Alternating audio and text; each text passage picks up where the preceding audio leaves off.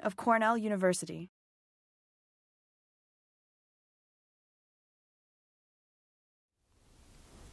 So we've been asking, where does the proton come from, or where does the acidity come from? And we've also been asking, what's the distribution? Okay? So the next thing I'd like to ask is, what is going on in the environment to produce a specific pH at one place versus another, and what are the consequences of that pH? Okay, so we don't have to do the buffering reprise because we just basically did it. So what are those consequences? There are a number of different consequences out there. I'm going to be talking primarily about biological effects, but there are a number of different effects out there. From a biological sense, plant growth, nutrient availability, as well as some deleterious effects, primarily toxicity issues. But some of those other effects, certainly as the soils get more acidic, what am I going to start seeing weathering-wise? I'm going to see an increase in weathering. If I see an increase in weathering, I'm certainly going to see an increase in nutrients, but I'm also going to potentially be watching a lot of those nutrients leave the system. Okay? Certainly as the pHs go up, I'm certainly going to start seeing toxicity issues. Okay? Now, let's start with plant growth. And to start with plant growth, I'm going to start with this slide right here. Okay? The top part of this basically represents acidity. The blue line represents proton concentration. This black line basically represents hydroxide concentration. As the protons increase, the pH is going down. Okay? Now, interestingly enough, there's a direct correspondence to pHs and nutrient availability. Okay? This is overall nutrient availability. Now, how many different nutrients are there, macronutrients and micronutrients? We're basically looking at all of these in total, and you'll notice as this line goes up, there's more and more availability. You'll notice that someplace around 6.5 is the maximum amount of total nutrient availability. That's not to say that one nutrient, it's not to say that every single nutrient is at its maximum availability. It's all of the nutrients in total combined. What's the maximum availability? And it happens to be around 6.5. Interestingly enough, this is not super surprising, as you get a plant response. Maximum plant response someplace around 6.57, because that's where the maximum nutrient availability is. Kata. It depends on the plant. Certain plants have different nutrient needs. But overall, when you look at all the plants, combine all the different varieties of plants, agronomic plants as well as non-agronomic plants, trees versus herbaceous, annuals, perennials, they all tend, when you put them on, some of them are going to perform better over here, but this is the total of plants. All plants in total. This is the total of nutrients, all nutrients in total. Okay? Now, we will, in fact, be talking about specific plants versus specific nutrients. And let's talk about the nutrients first. This is a chart showing the availability of specific nutrients. Okay? As I move over here, you can see acidity. This is proton concentration, very large. As these arrows get, or these bars get wider, I'm seeing more availability. Okay? So acidity versus alkalinity. As this bar gets wider, I'm seeing more and more protons. Hydroxide, sorry. Okay? Now, the width of the bar basically represents the availability of that individual element or chemical, whatever, hydroxide. Okay? So you'll note that generally in the middle, pretty much all of them are somewhat narrow. But when you add all of the middles up together, that's why you get that large peak here. Okay? It's all of them in total. Another way of looking at this is this. This is out of your book. But these are those bars again.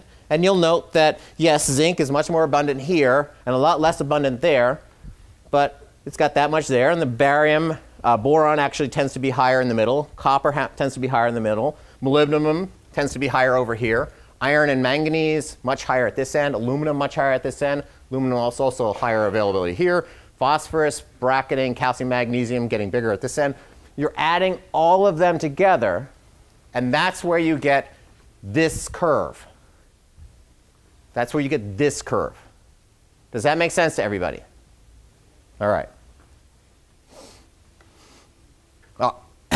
So, if you look at all these nutrients, it turns out that at the high pHs, macronutrients, the availability, at high pHs, the availability of macronutrients is maximized.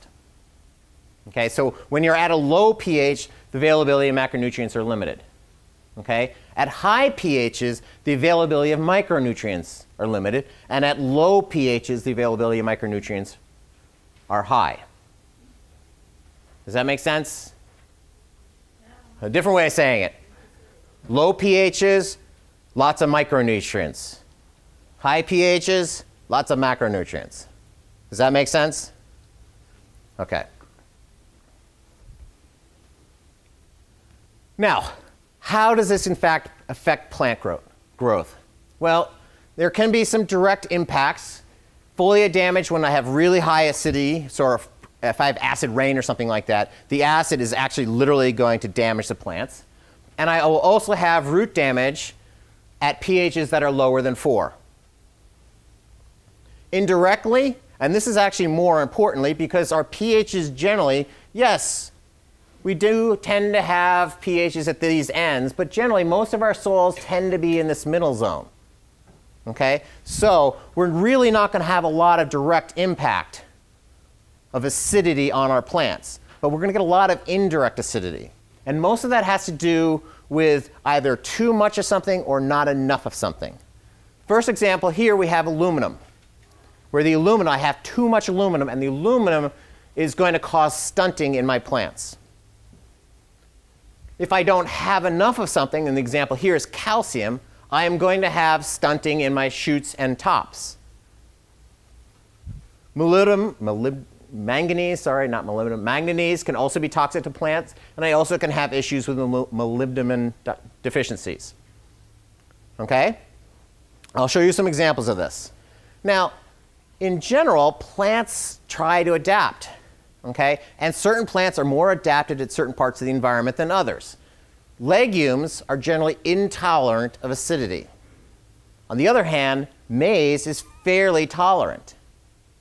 So different plants will move into different environments and be more successful or less successful based upon these issues. Less this, but mostly this. And more importantly, this. The availability of those nutrients. Plants have a considerable range that they can live in. And this table right here basically shows you a variety of different plants and their optimum ranges of pHs. This is strongly acidic. This is slightly alkaline, slightly sort of mid-range, 6 to 7 plus. Okay? These plants down here at the low pHs, these tend to be plants that have either adapted or require something that's available at the low pHs. Does that make sense? Things like blueberries, pine trees.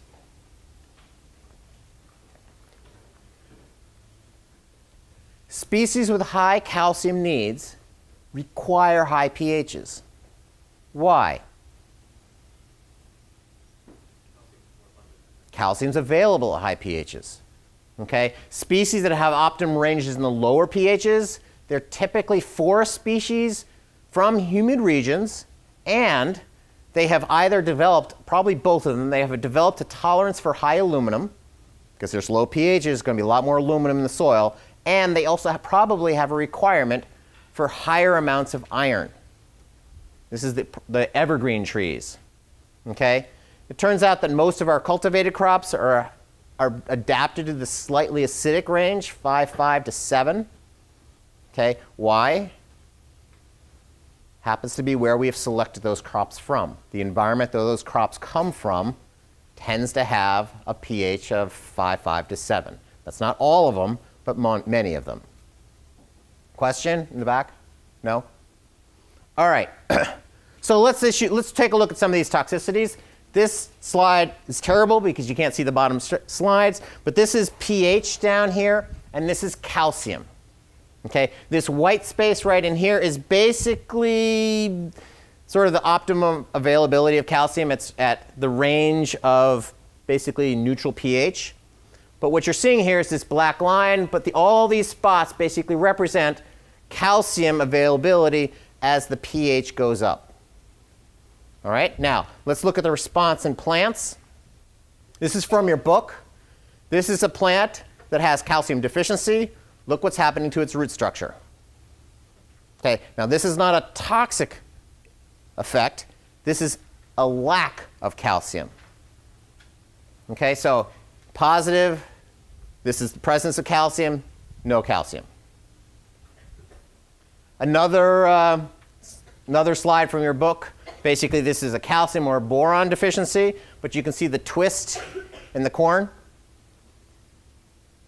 Direct response to pH and pH's effect on the nutrients, the nutrient availability. Okay, now that's the sort of the calcium end of the spectrum. Let's actually take a look at the iron end of the spectrum, or the lower end. Okay, this is out of your book as well, and basically what we're looking at is responses to aluminum. Okay, now this slide right over here basically shows a positive response to calcium hydroxide or an aluminum sensitivity, and these are negative or no response. Okay, and this is basically the root response. Basically, a higher number basically means that I'm getting a better performance. Okay, here are the plant species: honey locust, white spruce, gray dogwood, cedars, hickories, sugar maples. Okay, I start with the soil. Does it say its pH? No, it starts at an initial of 3.8. Okay, and I start adding calcium hydroxide, a liming agent, and seeing what's happening.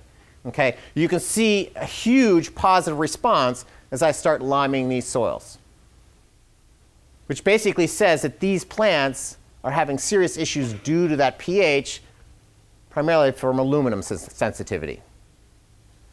Now, these plants over here, when I start liming, I get a negative response. Now, is that saying that they like aluminum?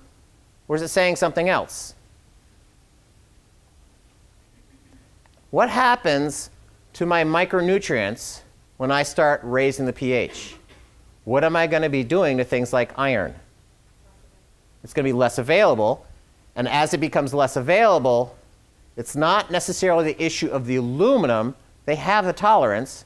But because iron becomes less available, my plant's performance decreases. Andrew?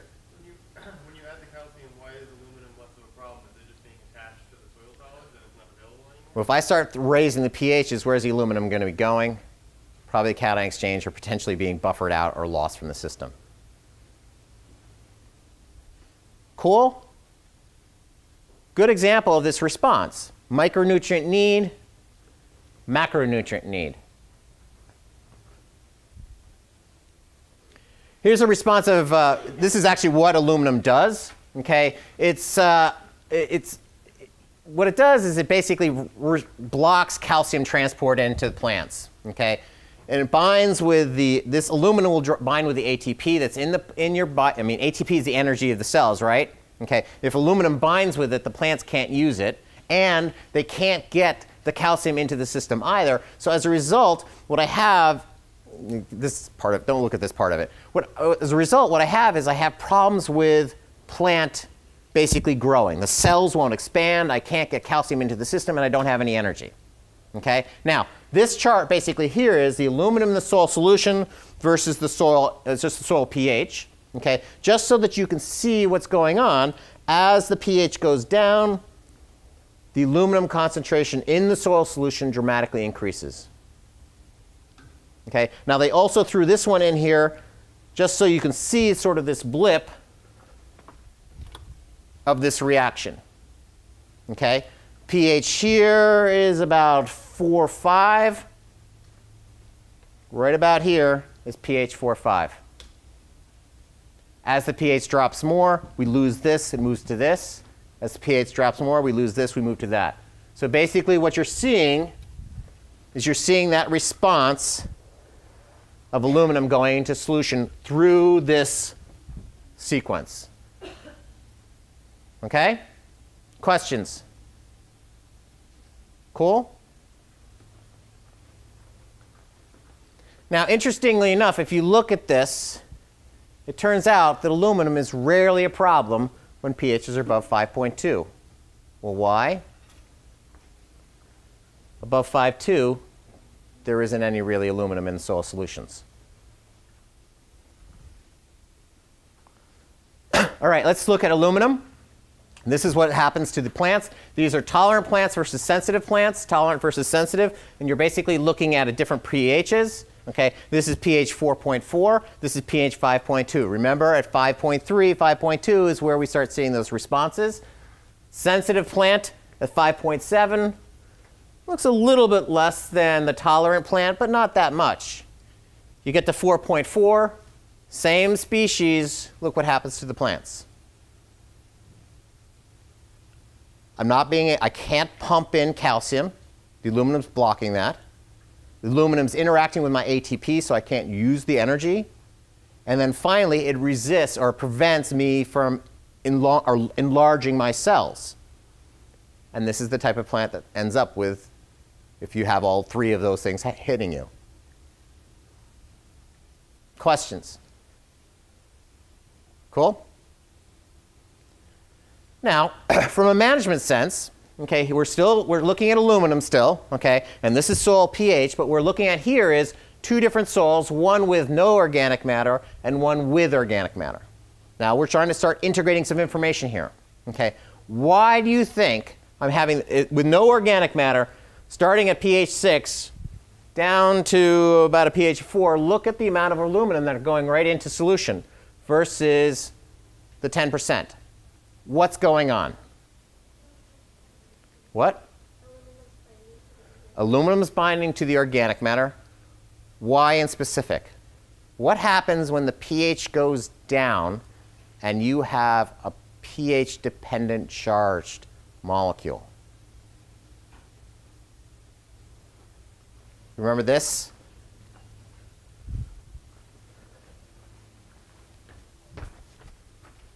Okay, let's imagine this is organic matter. It's attached to an O. Here's the end of the structure. Okay, this is our carboxylic or something like that. What's going to happen when the pHs start to drop? pH is going down. My concentration of protons are going up, right?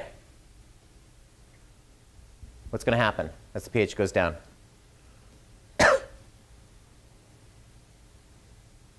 What's going to happen to my pH-dependent charge? Any thoughts? You guys remember pH-dependent charge? It gets more negative, right? Does it? You guys tell me.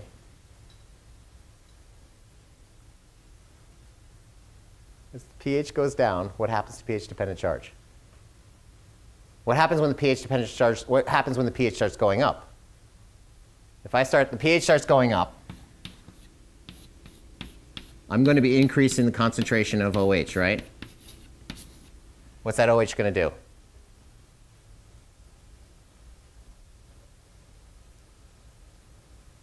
No bites? The pH goes down, the charges are more positive. As the pH goes down, the charge becomes more positive. The proton's going to add here. Right? Correct? No? Yes? No? So what's going on with the aluminum? I should not have gone this way, should I have? Is it just too early in the morning? What? No? Well, the aluminum's, what's going on? The answer is correct. The answer is the aluminum is going to be binding with the hydroxide. Right? Okay, the aluminum is going to be taken out of solution. So as a result, as that pH starts dropping, forget about that. Okay, as the pH starts dropping, I get more and more aluminum into soil solution. Okay, that aluminum with no oxygen, with no organic matter, is going to go straight into toxic effects. It's going to start interacting with these plant roots. It's going to stop pumping calcium, or preventing calcium being pumped. It's going to bind with the ATP. It's going to prevent cell elongation and cell enlargement. Okay? But I have organic matter. What's going to happen? That aluminum is going to bind with the aluminum is going to bind with the organic matter, and it's going to reduce the amount of aluminum that's on the soil solution. And so as a response, I'm going to have less of a toxic effect. Does that make sense? Yeah? Okay. So it's about So the organic matter is, in essence, it's not truly a buffer, but in essence, it's acting. It's not a buffer for the protons. It's a buffer for the aluminum. It's binding with the aluminum. So why is the pH lower? Also on this graph, why is the pH lower with the organic matter? The pH isn't lower with the organic matter. At this pH,